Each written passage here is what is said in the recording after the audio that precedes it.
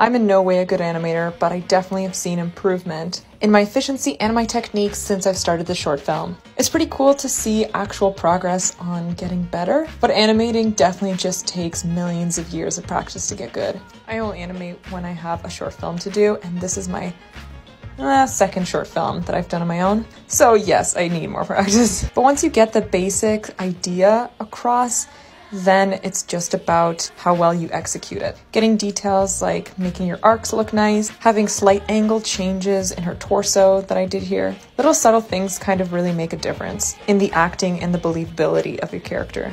And I always take like a bunch of reference video. I'm not just like pulling this out of nowhere. And you can access this full-length video with commentary on my Patreon if you're interested. Yep. And here's where my rough scene kind of ended up today.